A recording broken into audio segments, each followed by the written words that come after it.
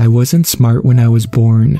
In fact, I was a cripple and a simpleton. I couldn't walk, so I dragged myself around the forest floor, never straying from my mother's presence. I felt at the time she never cared much for my siblings and I, mostly letting us fend for ourselves, but I realize now she kept a careful eye on us. She was cold, distant, and dumb like me, but she knew how to watch for large animals and other potential threats as my brothers, sisters, and I slowly figured out how to feed ourselves. It seems cruel in retrospect, and many of my siblings died young.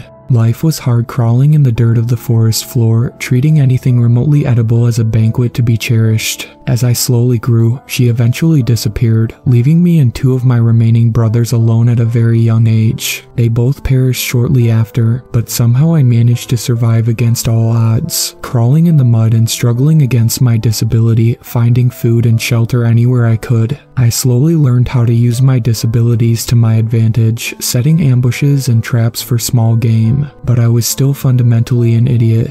And no matter how clever I thought I was back then, failure was common and life continued to be difficult. Surviving in the jungle while mentally disabled and handicapped was mostly a factor of sheer luck, though at the time I thought myself to be quite adept. I never stayed in one place for long and I moved very slowly but carefully. My diet consisted of anything I could find laying around which was edible, mostly small animals I could catch, but I could go hungry for very long periods of time. Eventually, I stumbled on a small stream with an even smaller cave nearby. I made it my home for a while. It wasn't much, but it was hidden well and provided some sense of security. I would drag myself out to the stream and bask in the warm tropical sun at times, take naps under trees, and eat as often as I could manage. Those were my simple pleasures in life back then. Predators were always a threat, and being crippled, running was not an option, so I learned to hide. I learned to read my environment. I learned when to be loud and when to be quiet, and against all odds, I somehow survived.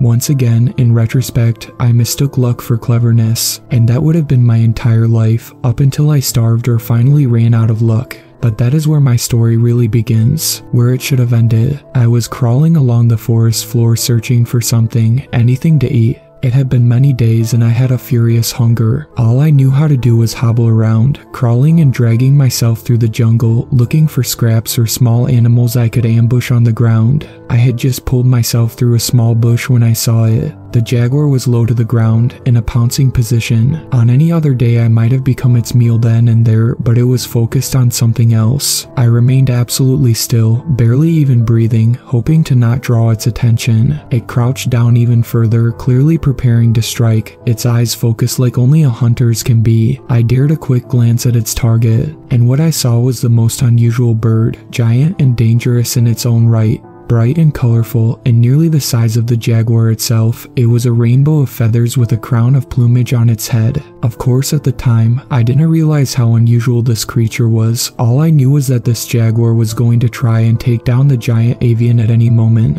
And it did, try to at least. The bird took flight the moment the jaguar leapt and it soared into the canopy, the cat pursuing. I remained still for some time to see if it would return, but eventually eased out into the small clearing. There wasn't much of interest, so I wiggled up the small hill the bird had been resting on, only to find when I reached the top that it was in fact a giant bird's nest. And to my delight, resting inside were 3 very large eggs of unusual color. Of course I ate them all right then and there and then dragged myself back to my usual resting spot. Sleeping with a full belly was always its own reward. But that was when things started to change. Over the next few days I started to notice things I hadn't been aware of before. Small things at first. Observations about my surroundings that I hadn't noticed before. The world looked a bit more colorful than it did, shapes a little more defined. I was able to pay attention to more things at once. As days turned to weeks, I started realizing I could make plans that were more sophisticated than just waiting silently for something to run by so I could grab it, or looking for scraps laying around.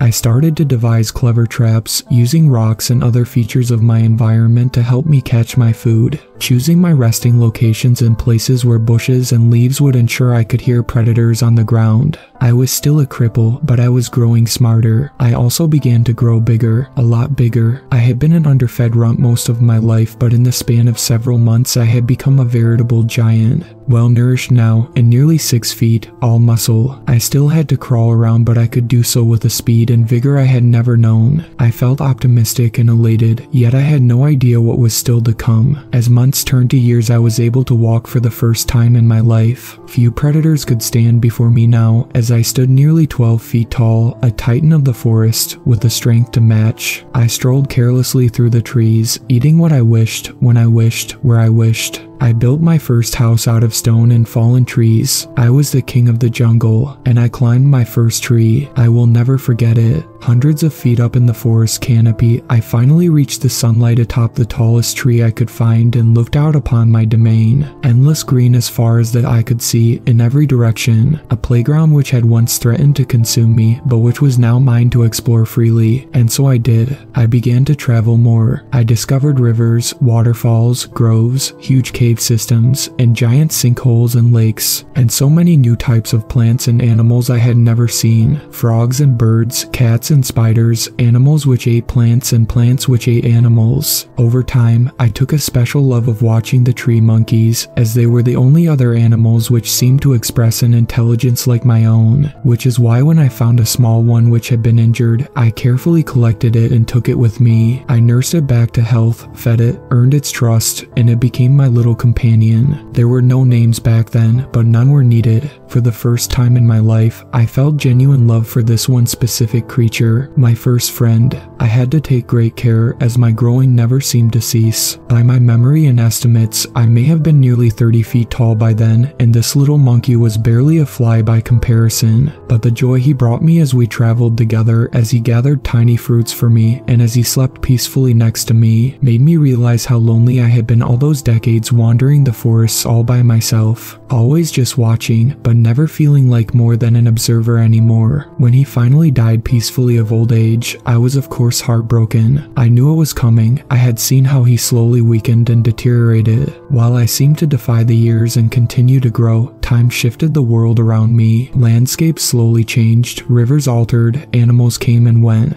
After he died, I retreated back to a more observational phase of my life again, mostly wandering the forest and indulging in the sights and sounds around me. I don't know how long I spent like that before they found me, other monkeys, but these ones were even more like me. They were extremely clever. They made noises at each other in rapid and consistent manners. They used tools like me, maybe even more clever than the ones I had devised. And of course they were terrified of me. I was a giant, towering over them, looming nearly as tall as the trees. I mostly left them alone but would sometimes go and watch over them. They built strange houses out of sticks and leaves, not too dissimilar to the one I had built out of rocks before I no longer had the need for such a thing. They even appeared to be able to wield fire and lit up the night in ways that I had only seen from the thunder of an angry sky. As time went on, more and more of them would come and visit me, and I slowly gained their trust, even if their caution and fear never fully passed. I learned over time what their noises meant, and after some effort on my part, we were able to communicate quite well. They would often come to me and ask questions about the area, good hunting grounds, water sources, places to make a new village. After all, I had been almost everywhere. One day some of them started leaving strange carvings in stone around where I slept. I asked one of them about the artifacts, a youngling who had come to ask for my help removing a mighty tree which threatened to fall on his hut. He told me that they were left as offerings so that I might bless them with good fortune. He told me how their lives are hard and short, and then told me that a god such as myself could surely make their lives better. That was the first time I had encountered the concept of a god. I had taken a liking to these little ones, so I had already been aiding them with my knowledge whenever they would ask for it. But he was right, I could do more, much more. I remember the look of terror on many of the little people's faces as I towered over their village. Perhaps they were expecting some wrath for a perceived slight. I can't know, but I quickly made it clear I was there to help by removing the offending tree and setting it out of harm's way. Our relationship expanded quickly over the next few years, and they devised great and clever projects which took advantage of my size and relative strength. In those years, we accomplished in days what would have taken taken them decades on their own, were it even possible at all. We even replaced the village huts with a more durable collective structure, stones stacked so tall that they dwarfed the trees around them. The giant pile of boulders was carefully stacked to create living space to spare, a crude pyramid of sorts. I would later come to realize. Things went well for a while, and I took a very active role in the lives of my new friends. It reminded me of my old monkey friend from so long ago, except this time there were many, and I could speak to them and share my thoughts and feelings. It was an exhilarating time for me, and we accomplished much. We dug trenches to allow water to reach areas where they could cultivate crops. We studied the stars together and speculated on the mysteries of the forest and the world. I watched friends be born, age, die, only for new friends to appear. After many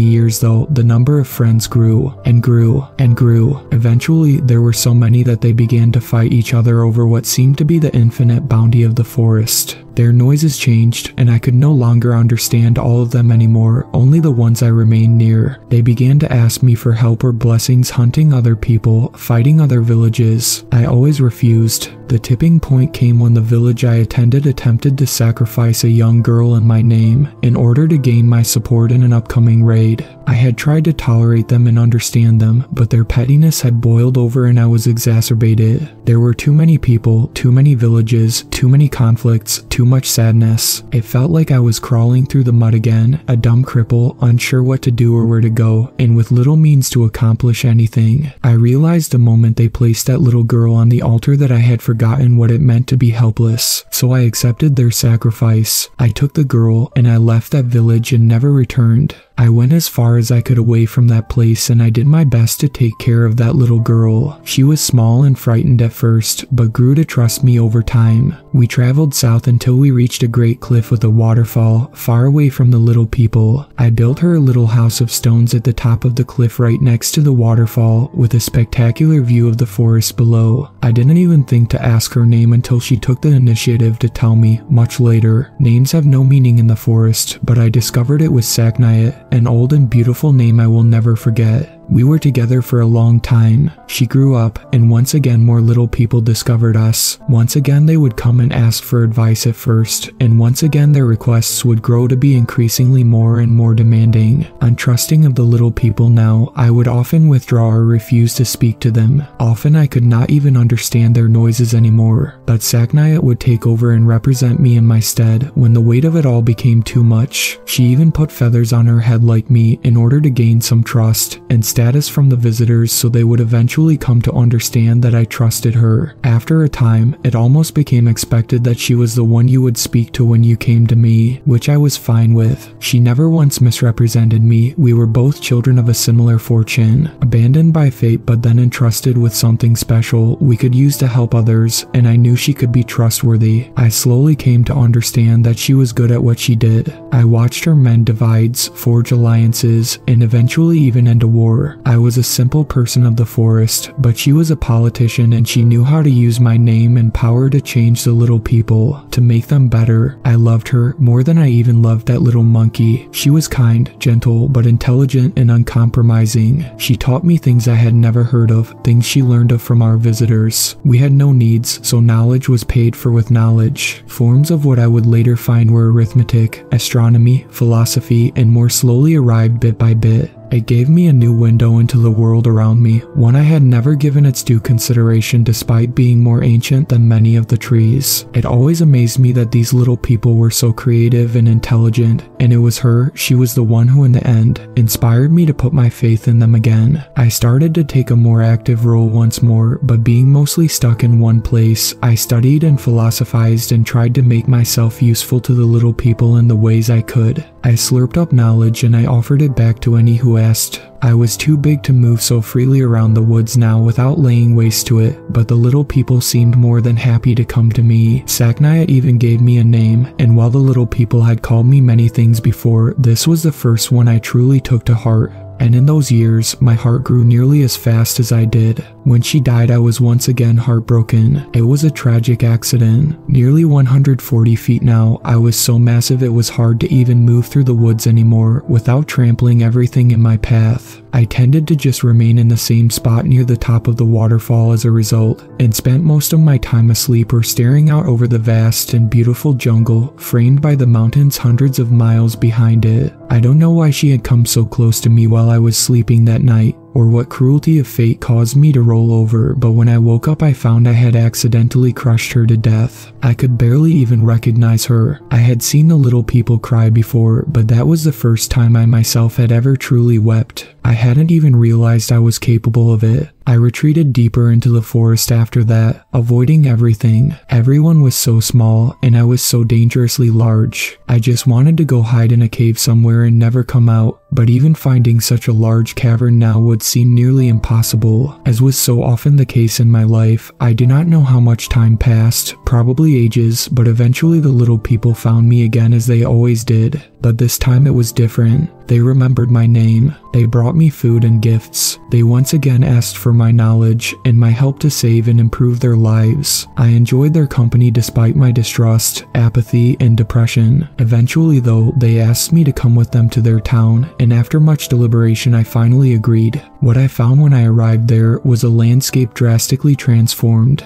The massive destruction of a forest replaced by farmland, and a great city made of stacked stone, much like the one I had made so long ago, but much more refined and massive. And the number of little people was uncountable. The forest's devastation was so great that I could not even see the trees on the other side of the city. I just stood there, towering over everything, and felt horror ripple through me from my head to my toes. I felt as though this was somehow all my fault. I should have known this would happen. I should never have helped the little people, for they were so smart that the forest itself had become their prey. Or maybe I should have helped them more, taught them better to be stewards of the forest, not destroyers of it. I immediately left without a word back the way I came. They followed me yelling and crying my name for some while before eventually giving up and returning to their desolation of a home. I went further south, far further south. I dreamed about that bird from so long ago. Was it the last of its kind? What destruction had I myself wrought on it or its species when I ate its eggs? I wasn't intelligent enough to have such thoughts back then when I did it, but now it was always there in the back of my mind.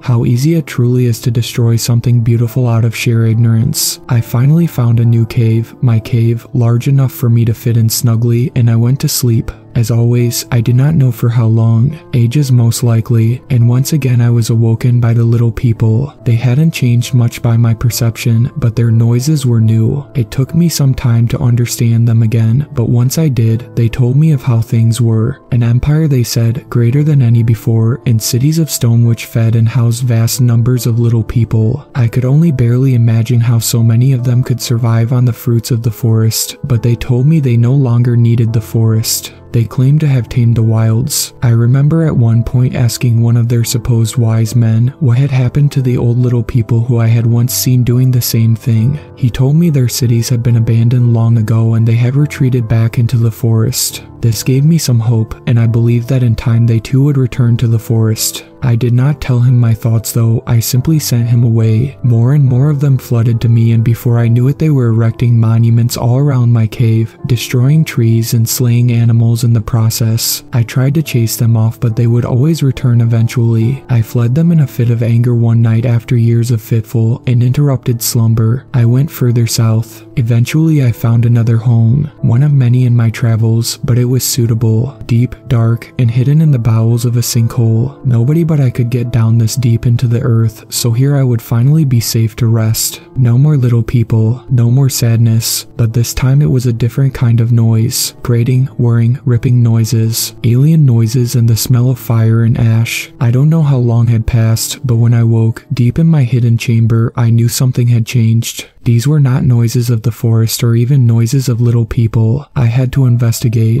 When I peeked out of my cave, I stood up and looked over the trees to see smoke filling the air and huge swaths of forest completely burned to the ground. I went to go see what was happening and observed the little people burning and chopping and tearing at the trees with strange tools I had never before seen. Noisy and violent tools. Some of them spotted me and it wasn't long before they were screaming and fleeing in mass. I couldn't understand. There were no crops here, no city. Why were they destroying the forest, burning it to the ground even? Not even using the wood from the trees, as they used to do. I walked through the devastation and saw it stretched out seemingly forever. In the distance I saw strange buildings, very different from the stone and thatch ones I was familiar with, and vast herds of unusual animals I had never encountered before. The forest had turned to grassland at the hands of the little people. I stood watch over the area for a few years, frightening off those who dared intruding. I wandered around and patrolled, destroying the infrastructure the little people used to attack the forest wherever I found it. I took care never to hurt any of them, and it wasn't hard as they always fled in my presence. I became cold-hearted though, and felt the little people were a plague, a disease I had allowed to fester. Once again, I believed this was my fault, that it was something I could have prevented. Time continued to pass. Many suns, many seasons, many years. I remember one day I saw a strange bird fly overhead. I now know it was an airplane, but at the time it reminded me of the bird from when I was just a young cripple. Giant and majestic, beautiful. I tried to follow it, but it was far too fast and I watched it disappear over the mountains. I remember wondering what new lands the bird would discover over there. Maybe ones without little people. No matter how much I tried though, I couldn't stop the destruction. Always small groups, simple tools, and a lot of fire. I could not be everywhere at once. I felt despair. Time passed, but an old man found me one day and spoke to me in new and unusual noises. At first I ignored him, but he persisted and slept nearby every night, refusing to leave. He would come every day and make the same noises at me. He seemed harmless and I felt lonely, so on a whim, I decided to let him stay for a while so that he might teach me the new noises. We were eventually able to speak more clearly. He gave me his name, Fabio, and he was also born in the forest. He told me many strange, wonderful, and terrible things. He told me about how the land was now used for raising cattle. He told me about how the silver bird was in fact a machine created by little people. He told me what he knew about science, about history, about society, that there were entire nations of little people all over the world,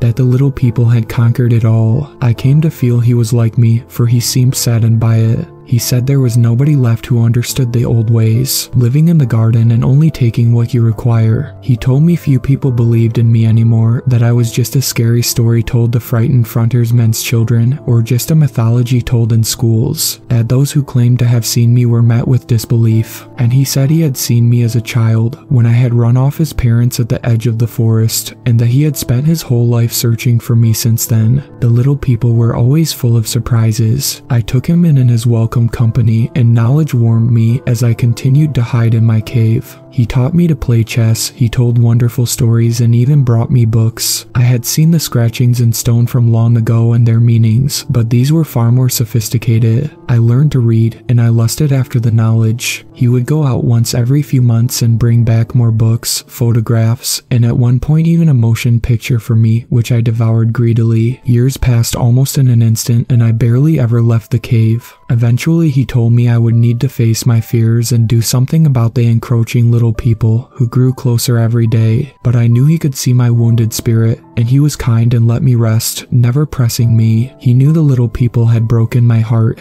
But what is broken can break again, and when he finally passed away a few years later, I found myself alone once more. Timeless, not like the tree, but like the very stone I dwelled in. I knew everything around me was ephemeral. It was all going to change and die anyways, so what did it matter what I did? And so I slept. I don't know how long. It might have been ages. Eventually I was awoken again by the little people's noises. Well, in this case, you specifically of course. I remember thinking at the time that I was half tempted to snatch you all up and carry you to the edge of the forest and tell you never to return, but I observed you from a distance without intervening to see what you did. My trust of the little people was low enough by now that I was prepared to even squash you if you stepped afoul, but to my surprise you all were nothing if not respectful of your surroundings. After several weeks of observing you, I saw you rescue animals, study the plants, record information. I saw you exploring and appreciating the wonder of the forest, just like the little people of old, just like I did.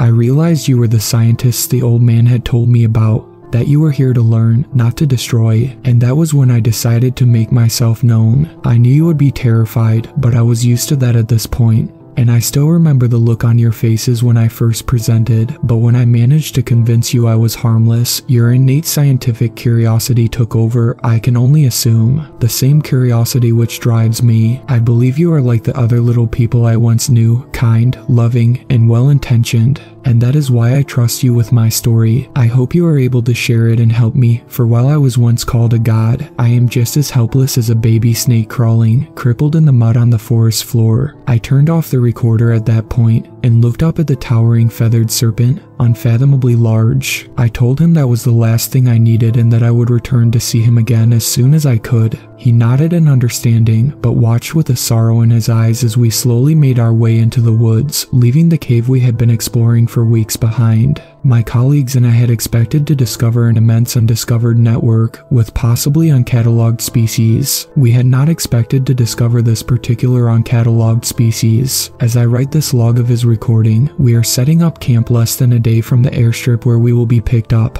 I don't know if anyone will believe me or if they will think I photoshopped our pictures, but the rest of the team agrees we need to tread lightly, lest we bring him unwanted attention. But I have to do something. I still remember the first words he spoke to me after all those first days of terror and uncertainty, not knowing if we had discovered a monster, not knowing if we were going to die, but the monster turned out to be anything but. I will never forget what he said the first time he spoke to us. I have been watching you. Do not fear. I have been here a long time. The world is changing and I am crawling in the mud again. I was once a little forest snake, but I was given the name Quetzalcoatl long ago by someone I loved very much. Now once again, I am as helpless as a little snake. I need you. Every day my home gets smaller and the little people grow. Every year I must hide deeper and deeper to avoid their shiny birds and stinging smoke. I may look big to you, but I am just a simple creature crawling in the mud. Please help me save my home.